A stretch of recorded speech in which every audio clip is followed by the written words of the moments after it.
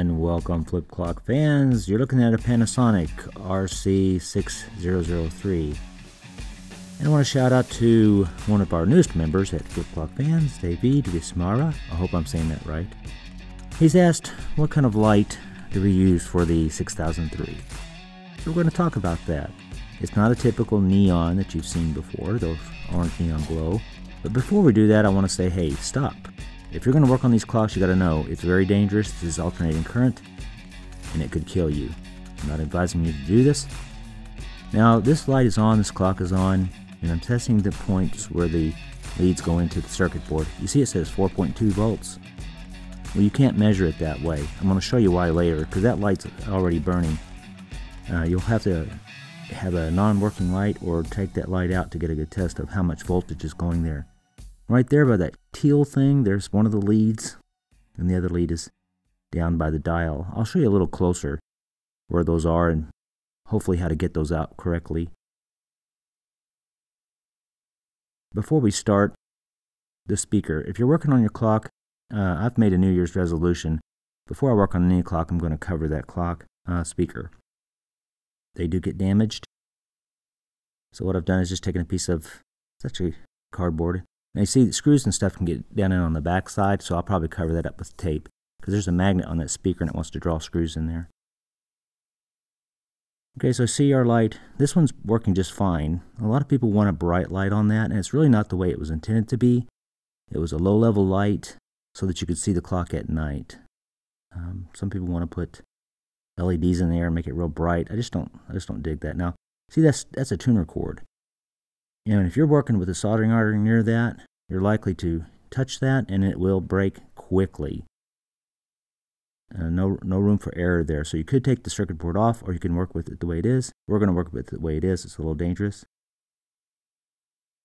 So if you look here, there's one of the leads right there. And the other one is over here. There's a teal device. You see that? Not the blue capacitors, but the teal device there.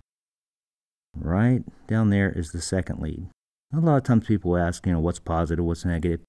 Well, this isn't direct current. This is alternating current at this point, and it does not matter. Now, you couldn't put an LED into that because it is alternating current. Well, you could, but it's not going to work right. You need to put a incandescent bulb in there, and we're going to show you how much current that is. The points where that bulb comes in is on the back side, is right here. Now there's the tune. See how close that is? Real risky. When I'm doing that, I'm probably not going to show it on camera because I don't want you guys to see me mess up my clock. And someone asked about those tweezers one time. Yes, those are my wife's tweezers. They're good tweezers. She did not miss them.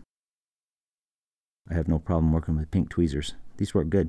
Anyway, what I'm going to do is I'm going to get a hold of that wire with my wife's tweezers. They're actually mine now. I'm going to get a hold of that wire, get some pressure on it, kind of a pull, as I hit the lump of solder I showed you with my soldering iron. Again, this you can mess some things up. You might want to take a picture of your circuit board before you start messing with it. You actually should, because if you start crossing lines and messing things up, your clock could get really badly messed up. So I've done this off camera and was able to touch that, not mess anything up. Now we're going to go to the second lead here. There's another lump of solder, and this is original from the factory. It's an original bulb. No one's ever messed with it. There's some wax here. I'm not sure why they put that on there. Maybe as an insulator. I don't know. But we'll touch that with our soldering iron. This time I'm going to use my fingers because I can reach it easier. I'll be able to apply a slight pull, and that will allow me to release that without getting the circuit board too hot. So I'm going to go ahead and we'll do this on camera.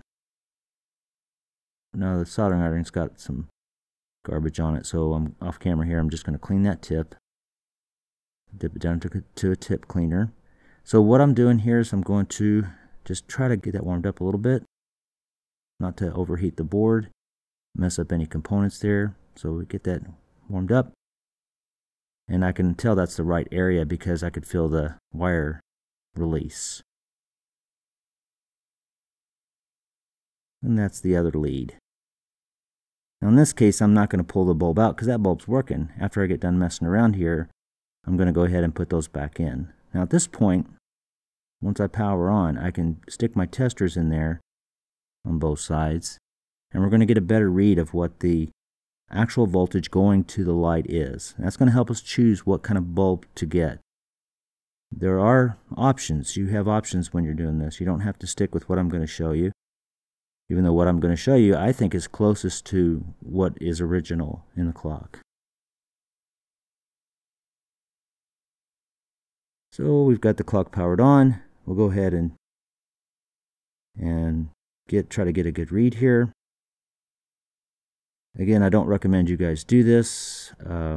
Working with a clock that's powered on, you could damage the clock or damage yourself.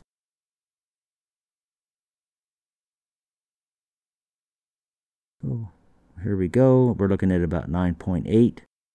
So the voltage going to your light on the RC-6003 is right close to 10 volts.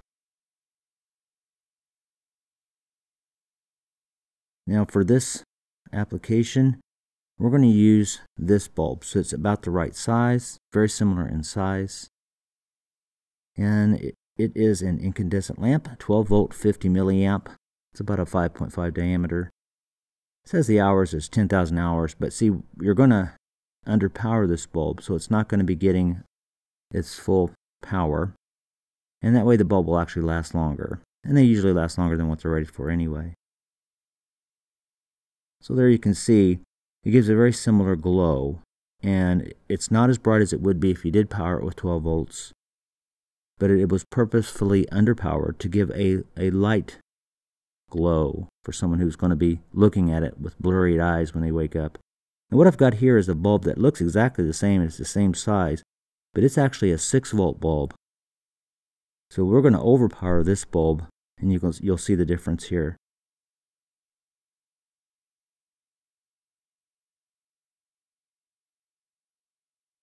Quite a big difference. So you see, you can get a lighter light on your clock if you get closer to 10 volts. I wouldn't put a 6 volt in there. It would burn out fairly quickly. They're the same size and everything. I've always got to be careful when I put them back in the bag so I don't put them in the wrong place. I get this from Miniatronics. The link will be in the description. You can get them in other places, and you can get other kind of lamps too, other kind of bulbs, as long as they're about the same size. Well, there it is, the Panasonic RC-6003. I hope this helps someone. Thanks for taking the time.